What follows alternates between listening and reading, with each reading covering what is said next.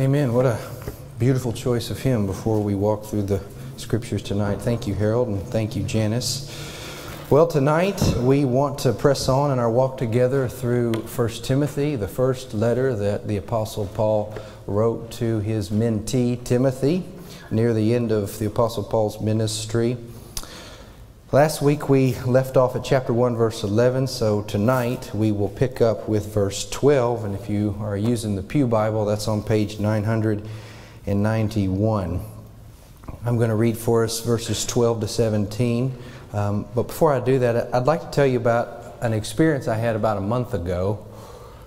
I was invited to a lunch at the home of some friends of mine, some wonderful Christian friends, and we were gathered together, and it was a gathering of ministers and mostly non-ordained folk.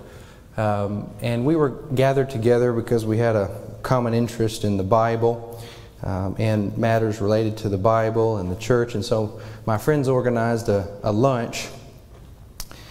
And after lunch, the lunch actually ended up going like 4 hours. Now that's a lunch right there. So we ate lunch. That didn't take 4 hours. Lunch took about 45 minutes. But then for the rest of the 3 hours and 15 minutes, we began to discuss a very important subject, and I hope it's important to you. We began to discuss the state of the church in our land. Most of these Christians had lived in a time when the Church of Jesus Christ had far, far more influence on everyday life, on education, on politics, on all the sectors of society than it does now. And they were reflecting on what they are seeing, and they did this for 3 hours and 15 minutes, and I just listened. And as you probably can imagine, the report card for the church in the U.S. was not good. I don't know if we'd say F, but we certainly weren't passing. So I guess that's an F. So, but I started to hear things like, we've lost our vision.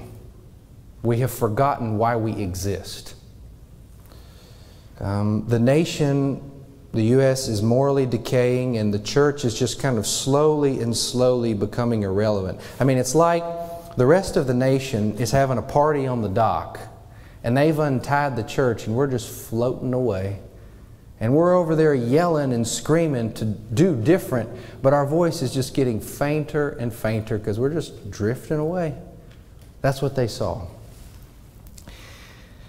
And so, obviously, when you start talking about that, they started comparing the church here in the U.S. to the church in the third world. A lot of them had taken many more trips overseas than I had, and they started to comment on all the differences they see between Christians here and Christians in the third world. And after about 2 hours and 45 minutes of that, the sum of what they said was, well, if we would just be like them, all our problems would get better. You know, if we would just simplify our lifestyle. They don't have much. All they've got is their faith, and that's why the gospel has so much impact in places like Africa and India and Central America. If we would just simplify our lifestyle, or if we would just appreciate what we have. I mean, we have more resources in the U.S. than any other church in the history of the world. If we would just appreciate what we have, then maybe we could get back on track. You know, if we would just hunger for the truth, if we would just hunger for solid biblical preaching and teaching the way they did, all this would get better. And you know, it's been about a month since that conversation, and I look back and I say, well, maybe that's the solution. But then I consider what I'm about to read to you, and I see that God has a better way. God has a more powerful way to deal with that problem. God has a way of retying our voice back to the dock of our nation than just mimicking the habits of brothers and sisters in other countries. Now that may be helpful, but God has something more powerful here in 1 Timothy 1, verses 12 to 17. So let me read that for us, and then we'll talk about it. I thank Him who has given me strength, Christ Jesus our Lord, because He judged me faithful, appointing me to His service. Though formerly I was a blasphemer, persecutor, and insolent opponent, but I received mercy because I had acted ignorantly in unbelief. And the grace of our Lord overflowed for me with faith and love that are in Christ Jesus. The saying is trustworthy and deserving of full acceptance, that Christ Jesus came into the world to save sinners, of whom I am the foremost. But I received mercy for this reason, that in me, as the foremost, Jesus Christ might display His perfect patience as an example to those who were to believe in Him for eternal life. To the King of the ages, immortal, invisible, the only God, be honor and glory forever and ever. Amen. Let's pray together.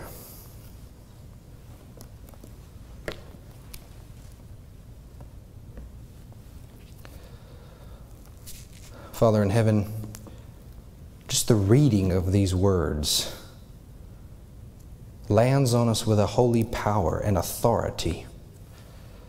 We can feel something majestic in what we've just read. And Father, I pray that you would send forth your Spirit to help me disclose and uncover that power and that authority. That these words might make a deep and lasting impression upon us tonight. That we might indeed leave the sanctuary different than when we came in.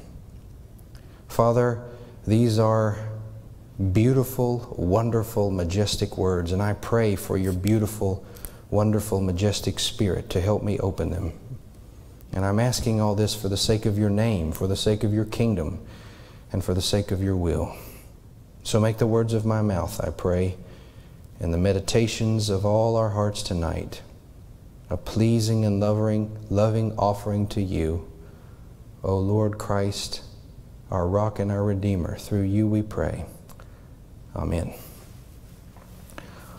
All right, now before I go any further, I have to ask, all right, is anyone's heart not aching yet based off what we talked about before I read the Scripture? Is anyone indifferent, and don't raise your hand, but is anyone indifferent or apathetic to what my friends and I were talking about in the dining room? I mean, is anyone disinterested in the state of the church in our land? Now, I ask because you very well might be. And I'm not going to criticize you. There's nothing wrong. You know, sometimes we just live so day to day, you know, some of us don't have 4 hours to go to lunch and talk about these sorts of things. So if that's where you are, and that's okay, what I want to do for just a minute is try to stir your heart up so that you can feel about these things, I think, the way that God would want you to feel about these things. All right? So I want you to picture with me for a minute what it would be like. What would it be like if your whole family were to come to worship every Lord's Day here at Third Presbyterian, Sunday school, morning worship, evening worship, your whole family? Kids, grandkids, nieces, nephews. What would that be like? What would it be like if we had to go to 2 services in the morning? What would it be like if my job at 10:30 was to go get a cold towel, tap Richard's head, get him a Coke Zero, a little massage on the back, pat him on the butt, here we go again? What would that be like? What kind of excitement would we have? What would it be like if you take that SALT class downstairs and some of those young families that are getting together, what would it be like if one of them stood right there and Richard and I prayed over them as we sent them to a foreign country and they've dedicated the rest of their life to reaching people who've never heard the gospel? What would that be like? What would it be like to see a real revival? I mean, not just here in our little world of Third Presbyterian, but what would it be like to see a real revival where we were retethered back to the dock of public life in this nation, and people started to listen to the church again about what we had to say about anything? What would that be like for that to sweep across the country and be a part of that? What would it be like to be a part of the Third Great Awakening? Now, if that's starting to stir you a little bit, you understand why it's important to think about these things.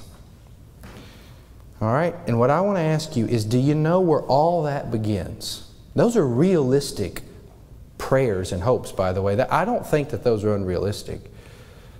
But what it means is we're going to have to start by realizing where all of that kind of revival begins. And it begins by realizing, and this is the most important point tonight, that you already have the power for that to happen.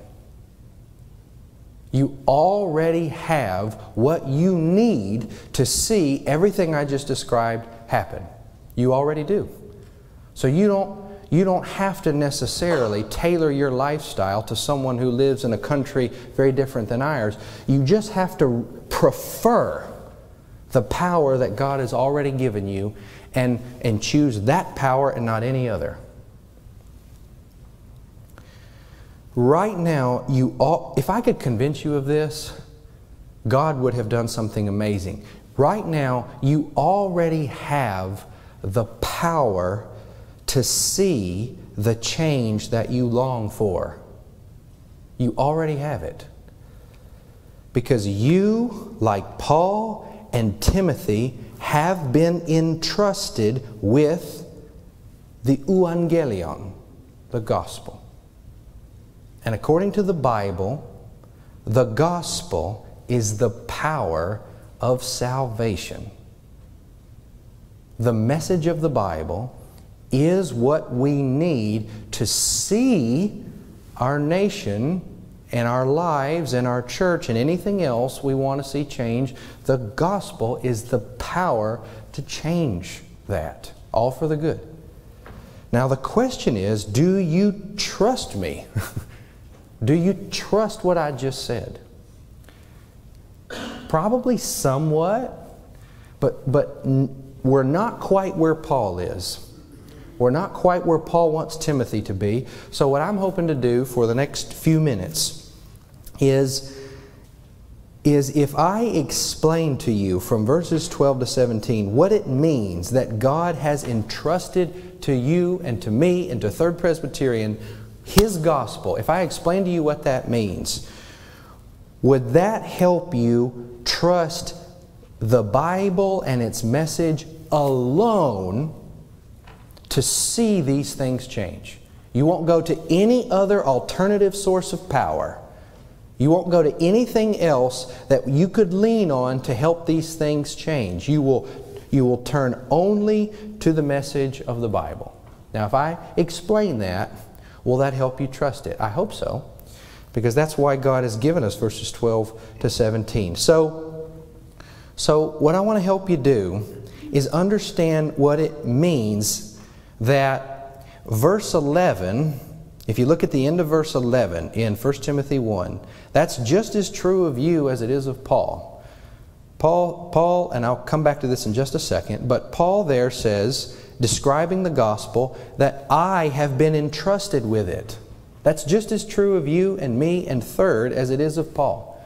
Now what I want to do is explain what that means. That means, number one, that you and I have been appointed to service. And we have been chosen by God to serve in His mission and in His kingdom. That's what it means to be entrusted with the gospel. You've been appointed to service. Number two, and this is probably the most glorious and beautiful part, you have tasted grace. If you've been entrusted with the gospel, you've been appointed to service, you have tasted, personally experienced divine saving grace. Which means that there's a new way to live. There is a new paradigm, there's a new stencil, there's a new way that God is calling us to live in verse 17. And we're going to call that way of life praise. Praise. Okay? So that's what it means to be entrusted with the gospel. We've been appointed to service, we have tasted grace, and so it's now time to praise God. Okay? Now let's walk through those bit by bit and take them as they come to us in verses 12 to 17. Now when you hear verse 12 and you read that, now is not everything that Paul says there about himself also true of you? Okay, now let's take a look at verse 12, and I'm just going to back up just a little bit to make sure we see how verse 12 fits. Remember, we discussed this last week. Essentially what's going on at the church where Timothy is pastoring is there are some teachers using the Old Testament, abusing the Old Testament and parts of it in order to teach things that Paul never taught, and the result is people are behaving in a very bizarre way, in a very destructive, immoral way. And so Paul is showing Timothy, teaching Timothy with this letter how to deal with that. So verses 8 to 10, he's explaining how we are to use the Old Testament. Said the law is good if someone uses it the right way, if someone uses it lawfully. And then he explains who the Old Testament law is laid down for. It's not laid down for righteous people. It's not laid down for people who have been justified by faith in Jesus Christ. It's laid down for people who have not been justified. It's laid down for people who behave in all the ways he describes in verses 9 and 10. And then he says that the law is given to correct all that behavior and whatever else contradicts healthy teaching which accords with the gospel, the message of Christianity. And then he says, I've been entrusted with that. And that leads him to talk about his own personal experience of the gospel as a way of helping Timothy. All right, now I'm going to talk more about that in just a second. So he says, I give thanks to Jesus Christ, and Jesus Christ is the one who has strengthened me or empowered me. And the reason He strengthened or empowered me is that He freely chose to call me and make me faithful, make me reliable, make me into somebody whom He could entrust with this message, and so He set me aside to service. Okay? So what Paul is doing is making an argument. As I said just a minute ago, he's giving Timothy what he needs to answer these troublemakers in the Ephesian churches. He says, Timothy, we don't impose extra commands onto Christian believers even if they come from Old Testament proof texts. Just because the Bible's present doesn't mean we pay attention to the teaching. Okay? And he says, the reason why, Timothy, we don't do that is that it contradicts the Apostles' teaching. And why does it contradict the Apostles' teaching? Why does it contradict the gospel? Well, because, Timothy, the gospel is about what God has done and not what we are doing. All right? The reason why the gospel is the power of salvation is because it emphasizes entirely what God has done and not what man is doing or should do or must do. All right? Now, what he does with verse 12 is he says, in order to show you what the gospel's really like, what it really conveys, namely what God has done for man in Jesus Christ, all right? In order to show you that, take me, Timothy, for an example. Take my own life.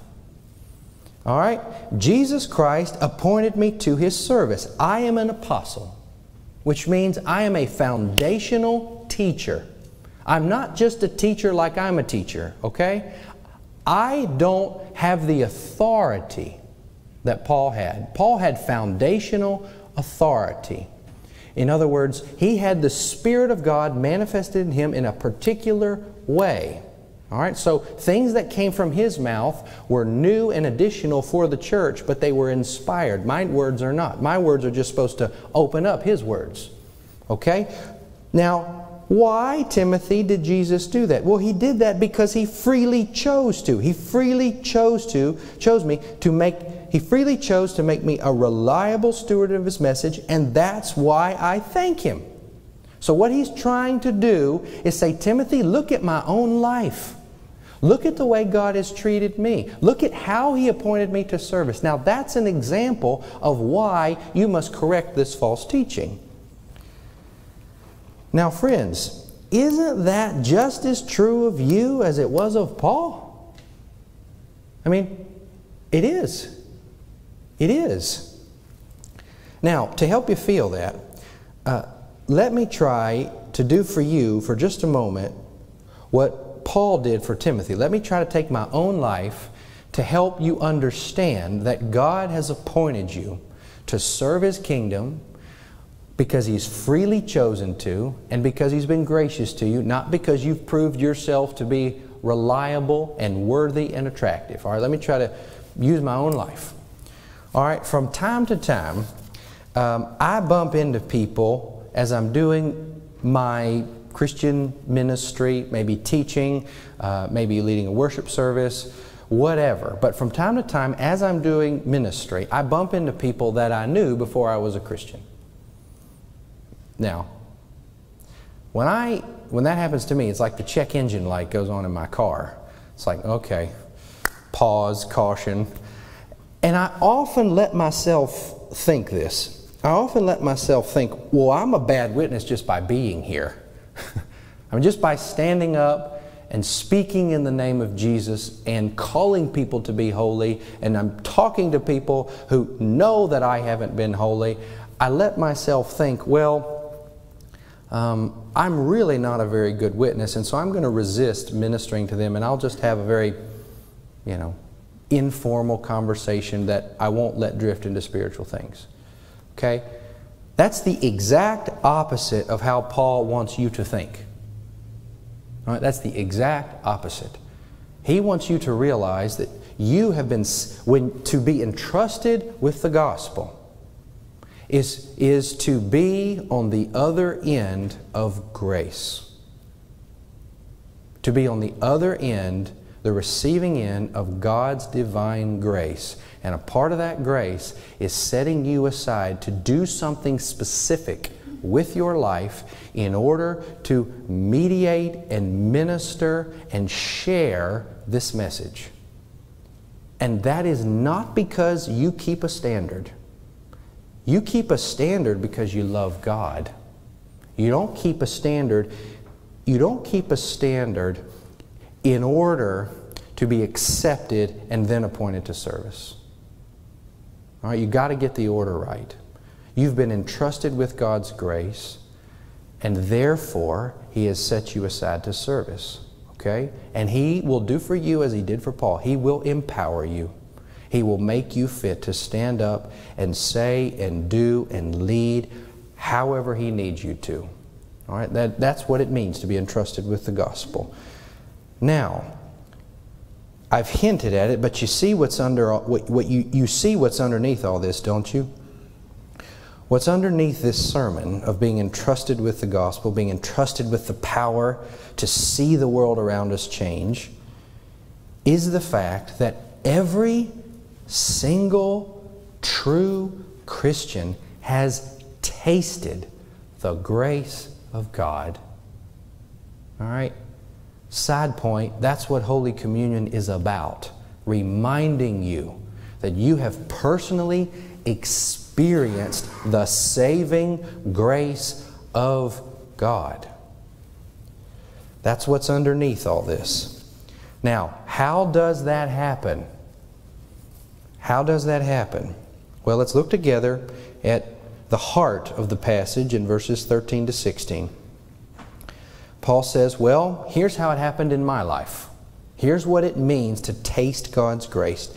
Formerly, I was a blasphemer. That means I publicly lied about God. I said that the Son of God was not the Son of God. And the way I carried out that was I chased, I persecuted, I allowed Christians to be killed. And more than that, I was a completely insolent, arrogant, corrupted person. But, there is one of those holy, divine buts in the New Testament. But I was shown mercy, though I was acting in ignorance and in unbelief. Now listen to the way Paul describes what happened to him. Essentially what he says is, it's as though I was taken by the Spirit of God and put under a waterfall. And what came down on me was grace upon grace upon grace upon grace. And saying that and looking at verse 14 reminds me of when my grandparents have a beach condo in Perdido Key. And their outdoor pool has 3 waterfalls. And in the summer, when it's really, really hot, and you kind of look goofy doing this, but it is, woof, it's worth it. You go under one of those waterfalls, and there's just so much weight of water falling on you. It's just like a facial treatment. I mean, it's just falling down on you, and you just stand there. And Paul says, that's what it was like. I didn't go into the waterfall. I was going to Damascus. I was knocked off my horse, and something hit me. And it was just this flood of divine mercy and forgiveness and pardon and grace. And it was just like I was standing under that waterfall, and it just kept pressing and pressing and pressing on me. That's what he's saying in verse 14. Therefore, and with that gospel came faith and came love, the kind that you find in Jesus Himself. Therefore, Timothy, rest assured that this, what I'm about to say, is trustworthy and deserving and worthy of full acceptance. That Christ Jesus came into the world to save sinners, to save people who have blown it, to save people who have blasphemed, who have persecuted, who have murdered, who have broken the law. Among that group of people, I'm the first. And realize this, Timothy, that it's for this reason that I, formerly Saul of Tarsus, was shown mercy, that in me Jesus Christ might show His complete patience as a template or an illustration or a proof of those who are about to believe on Him for life, so that you might know if He forgives someone like Paul, if He pours and floods His grace freely on someone like Paul, He will definitely freely pour His grace on someone like you. Now, friends, every Christian can and should find their personal testimony in that personal testimony. Each of us should find ourselves somewhere in verses 13 to 16. I too was shown mercy. I too have been forgiven. I too have been made new. Now, if that's true, all right, and here's the point I want to emphasize for a second. If that's true, if you and I, if our story has a thread that we can stitch to verses 13 to 16, and we can find our life in verses 13 to 16, and we have a similar testimony to Paul, why is it that this grace had so much more impact on Paul than it does on us? Why is that? Why is it that we have experienced the same mercy that Paul did, the same grace, the same gospel, with more resources, more clarity? Why does it land on him with so much more depth and power than it does with us? I mean, this man completely changed his life because he experienced the exact same thing that you and I have. And I don't think it's because he had a more dramatic conversion than we do. I think that's what we often say. Well, his conversion was so dramatic. He saw the Lord. He was on the Damascus road. You know, so that's why he was so radical. I don't think that's true. The difference to me seems to be that this gospel This grace had a deeper impact on Paul than it does on us because he was far more confident in the power of the gospel than we are. He is far, far more confident in this gospel to save the worst of sinners and the most decayed of societies than we are. You know how I know that? Because of how little we are depending on the gospel to save sinners and to save the world around us. We are panicking and leaning on everything else except the message. Paul had a confidence that I want us to have. All right, now to help you with that, let me try to illustrate how Paul understood grace. Grace can sometimes be of this very abstract concept that Presbyterians have this little, it's like this, we got this little card in our front pocket and we're the grace people. Like it's our badge, okay? Well, here's our grace, okay? But Paul had an understanding of grace that I think was much deeper and more powerful. And let me try to illustrate that for you. Okay, so on Sunday, this is kind of easy, I think, to understand. Imagine that you're asleep. All right, you're taking a nap on an afternoon like this. Now you're outside and you're in a beautiful open field and you're under a giant oak tree. All right, and you're alive, of course, but you're not conscious. Okay? So the minutes are turning into hours. This sleep feels really good. And then the breeze picks up. And then the sun emerges from behind the clouds. And so you start, as you're sleeping, you start to hear the sound of the wind blowing in the leaves of the oak. You start to feel that sun come out from behind that cloud, and now it's shining on your face, and there's a different temperature on this side than on this side. And you start to feel that fresh air blowing over you, and so you wake up. You wake up. You've moved from one state to another. Now, while you slept, you had eyes, but you weren't seeing a thing. I mean, you had ears, but you weren't hearing a thing. You were alive, but were you alive? Okay? So what woke you up was the light and the wind, and now you are fully alive.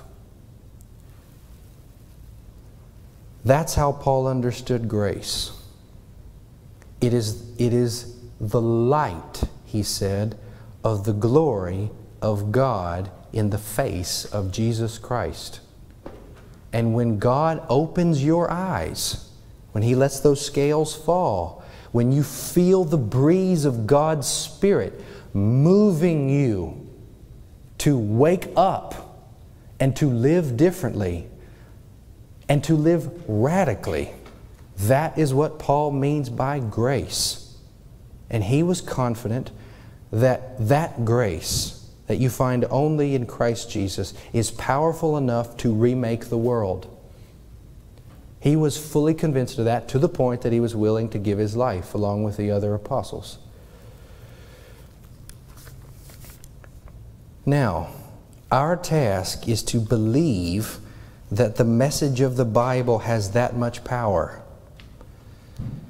Now, if you do believe that, then the last thing that the gospel would have you do, the last thing that it means to be entrusted with the gospel, if you have recognized that I've been set aside for service, I've been chosen by God to participate in the saving of the world, and then I realize that He has done that to me. He has been gracious to me, and I haven't done anything to prompt Him to be gracious to me. When you have gotten to that place, there's only one place to go from there, and that is to rethink your approach to life.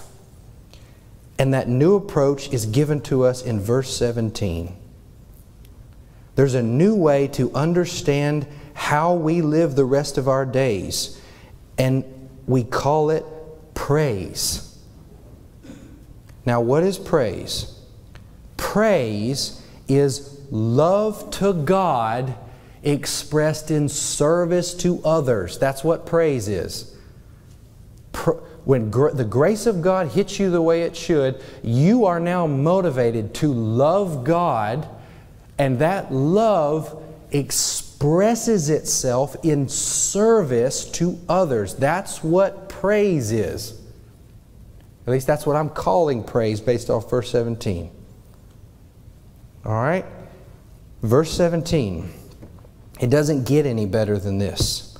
To the King of the ages, to the King of Paul's age, to the King of the early church, to the King of the age of the Dark Ages, to the King of the age of the Middle Ages, to the King of the ages of the Renaissance, to the King of the ages of the Reformation, and so on and so forth, all the way to our age, who is incorruptible. He is not like us. He does not decay. He does not get tired. He does not get weak. Yes, He's invisible. But John says the invisible God has been made visible in Christ Jesus. To the one and only God be honor and glory to the end of every age, so may it be. Amen. All right? That is the new outlook of the Christian. Now, if you adopt that as your way of life, if you say, my new way of seeing life is love up to God expressed in service out to others, that's going to change your life. But if we all do it, it's going to change the church. And if we all do it for a while and direct it outward, it's going to change the city. And you see how that's going to go? City, county, state, region, country, world. Now, let me illustrate, and then I'm going to finish, what I mean by this way of seeing your life as a way of praise and love and service. I think it was last year's missions conference that a few of us went to lunch at Bruce and out of Dunbar's, and Tom Edwards from the Hope Health Center was there, and we were having lunch, and I happened to be sitting next to Tom, and Tom has a ministry in Fairfield with a medical clinic, and that's a very hard job because he's a doctor without all the benefits and compensations that a doctor gets. And he sat down next to me, and Tom was a missionary for 14 years in the Ivory Coast. And he said he got, really, it wasn't till his work in Fairfield where he realized what I'm saying to you now. He said, I realized the way to get through another day. You know, when there's so much work, so little reward, the way to get through it is to realize that when I wake up and I go to the health clinic, everything I do for the next 8 hours is a love offering to God. I don't do it because I love these people that much. I don't love these people that much. I do love God that much because He's worthy of that kind of devotion. So it's praise going up and service going out. It's love going up, service going out. And he said, that's kept me going day after day after day after day. All right, so it's love going up vertically, service going out horizontally, and that's the kind of outlook that will change you. That's the kind of outlook that will change us. That's the kind of outlook that will change the world. Now, until that catches fire, we're just going to keep drifting further away and become more and more irrelevant. All right? So, friends, to embrace the gospel is to embrace the power of salvation for us and for the world. And so that means we've got to realize that we've been appointed to the Lord's service.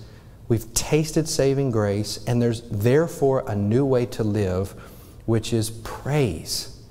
To the only God be honor and glory, and that looks like love and service. Let's pray. Father in heaven, I think about something that Richard said this morning about how much is the Word of God actually changing the way we live. I mean, are we the same people this year that we were last year? Father, I pray that we are not. And I pray that we would hear words like these as they really are, as words of God that can change our life and that can change our world. But we've got to put our faith in them, and we've got to get up from the sanctuary and go do them. And so, Father, would you help me and would you help us to practice what we've heard preached? Help me to do it, help us to do it, and help us make praise our new way of life. Through Christ we ask it. Amen.